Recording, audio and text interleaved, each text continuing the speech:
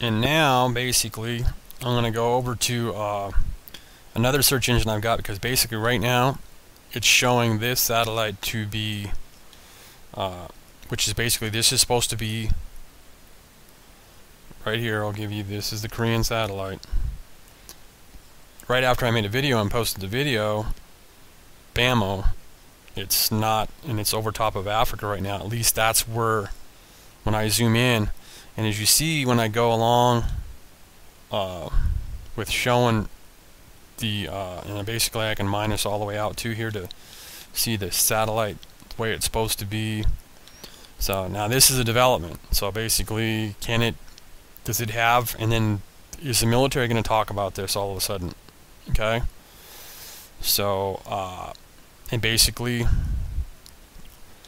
I don't want to get involved in international, but I was concerned. Now I'm basically, anyway, biting my tongue, because you see where it's over top of right now. Okay, so now it becomes an international thing. So that's no problem. I got free speech. I can say what I want.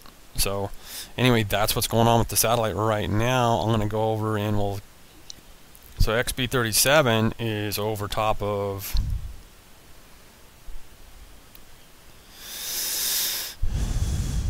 just going to be over top of South America in a minute. So it's going to be catching up wherever that's at. That's going to get interesting. Dueling in the sky. So now a few minutes later, it seems to have gotten back on track. And I apologize, because basically I just popped in here and getting this now back up over Russia. So Russia's got, I guess, no concerns, because they must be part of the dealings of being in with this, since it's a communist satellite, because basically North Korea is communist. Okay. So that's where that's at right now.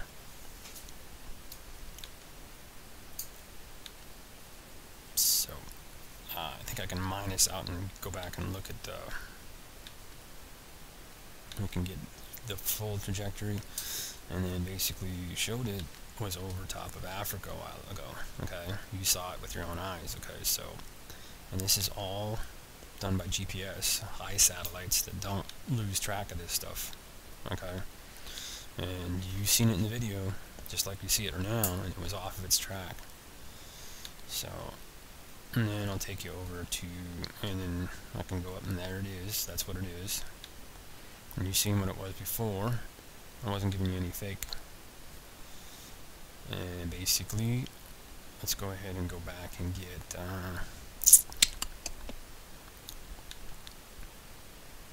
no, I'm not going to have time for this all the time, okay, but they are out there dueling somewhat. So anyhow, it always is. This is a 24/7 thing.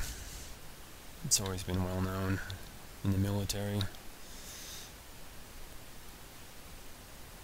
There's still plenty of,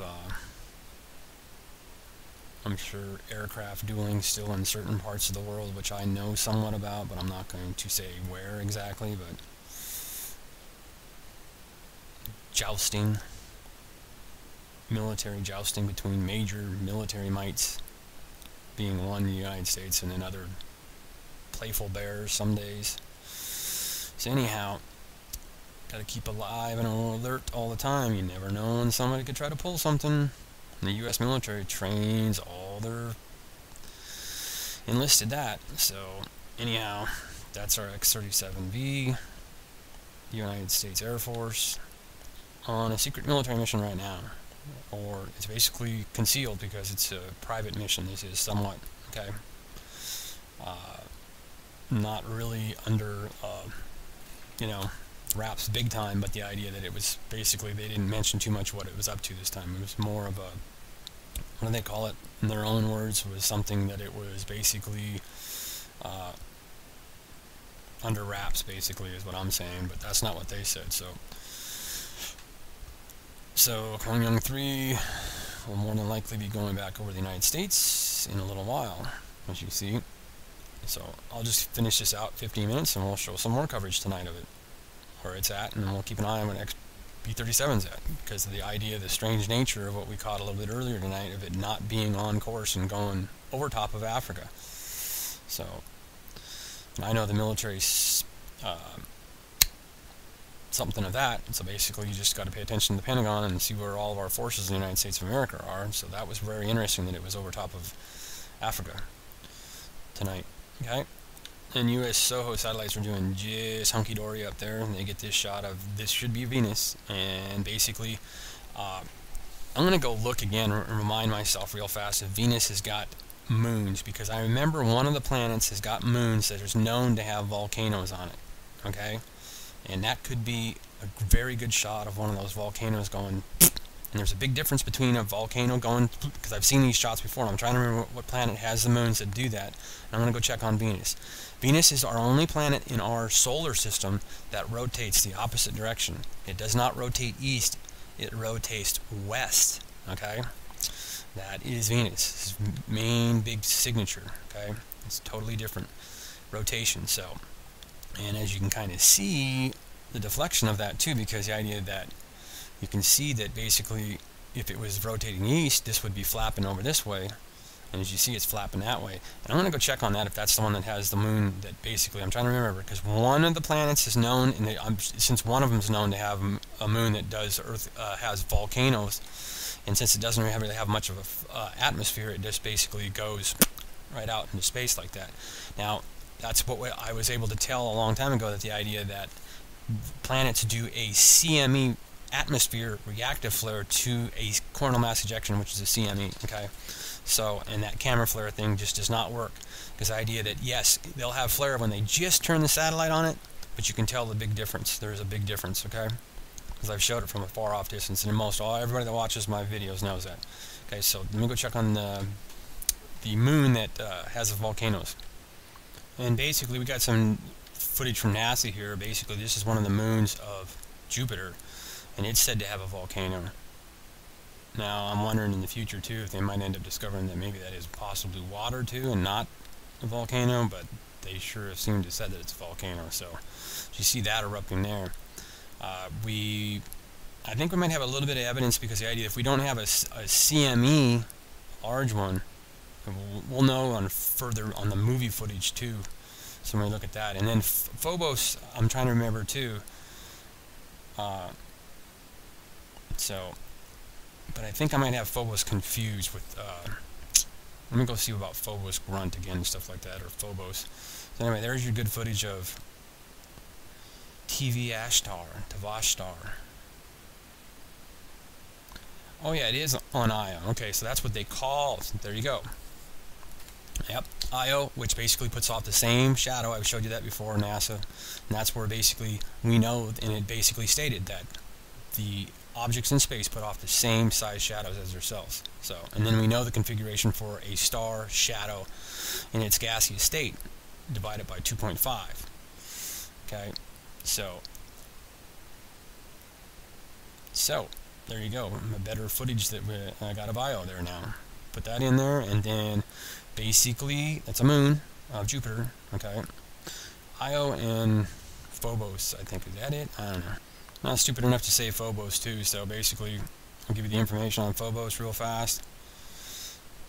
It's only a little bit smaller than it's way smaller than Earth's atmosphere mass. So I'm trying to remember which Phobos is, and I'll just go get a current location of Phobos.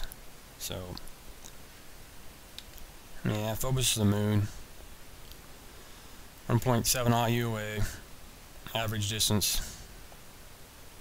So anyway, I don't have a current map on it. Anyway, open mouth up on it. So that's our moon, and Phobos is a moon of Mars, and that's how dinky Phobos actually is. It's very small. So our moon is actually pretty good size, except for the moons that are on Saturn, and probably the other ones too, but just, I pounced the word Phobos tonight, so.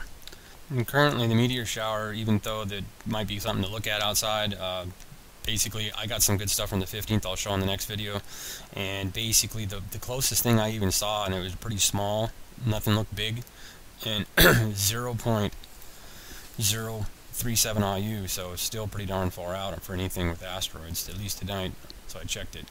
So I refreshed here, and right now they're directly across from each other, XP37, and then, as you can see, that over by Australia right now, XP37, I refreshed that. So, somewhat looking at each other. keeping an eye on each other. As you see Australia right there. So,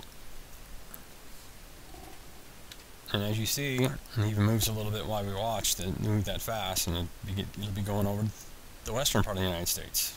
Communist North Korea satellite.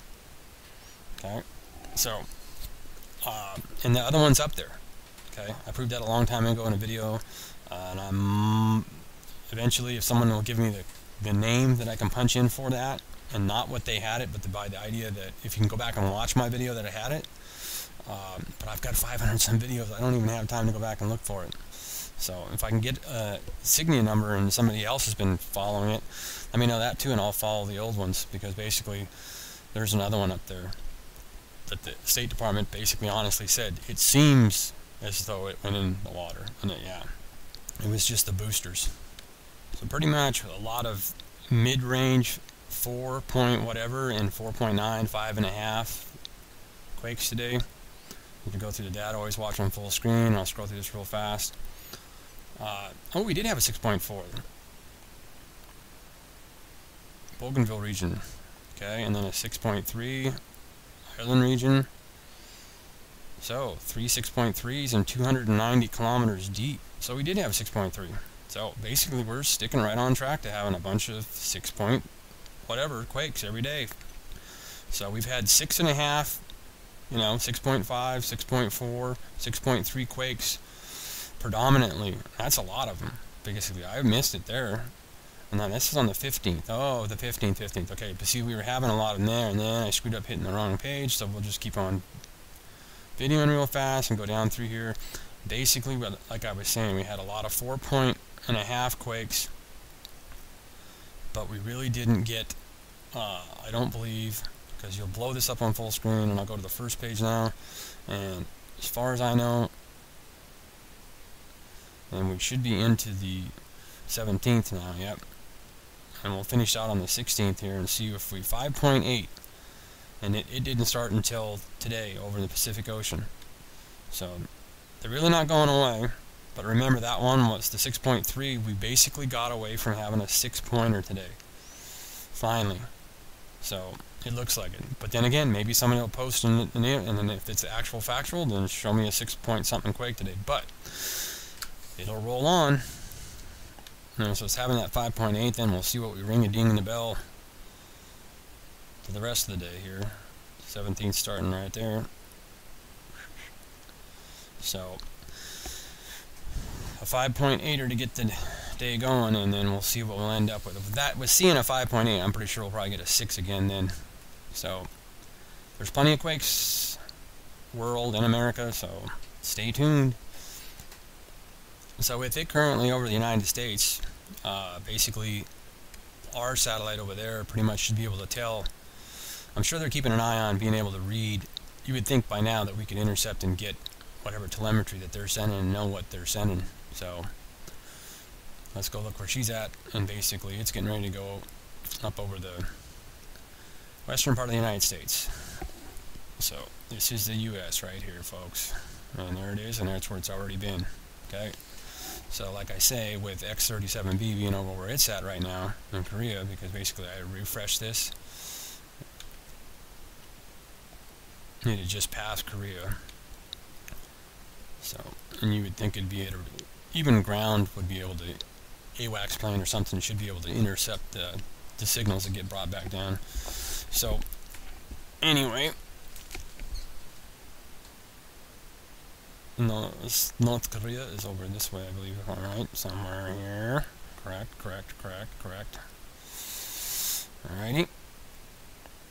Okay, now I'm wondering if, and I pretty much think that we are seeing the meatball come into effect here, and basically it's coming up by the sun, so it's very well known, the meatball.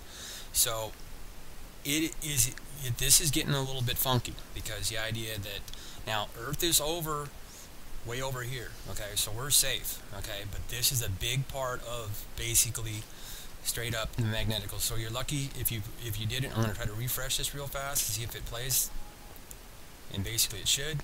And we'll get to see that big flash from off Venus. So I got this little bit of footage, and it's a good thing you've seen the end of the video. Okay, I'll have more on this tomorrow. Venus gets a big flash.